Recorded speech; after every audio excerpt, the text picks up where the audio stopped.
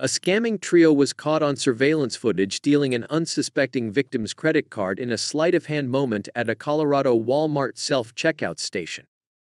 Scheme involves the suspects targeting a customer who is about to leave the store, according to a video released by the Arvada Police Department.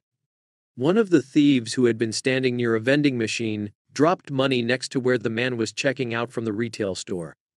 As the thief handed the man his money, he steals a credit card out of the wallet, while a woman directs the man to look in a different direction.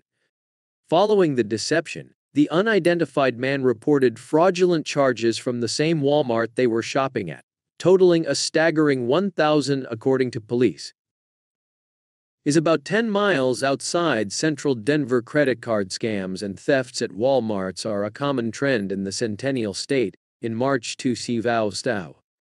3 men were accused of using 15 or more credit card skimming devices at multiple Walmart stores in Colorado, with the string of thievery extending to Illinois, Minnesota, and Wisconsin, according to news.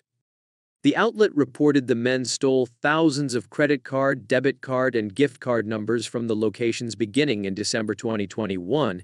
Men are suspected of using overlay skimmers, which can mimic credit card machines and point-of-sale devices to obtain account holders' numbers, expiration dates, and names.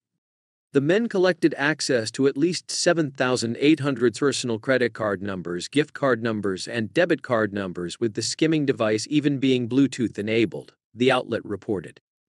This month in Fulton, New York, state troopers reported finding a device to steal credit card information that was secretly put on a checkout register at Walmart, according to Syracuse.com. An employee at the Walmart location discovered the device on July 5, with police believing it was installed on July 2.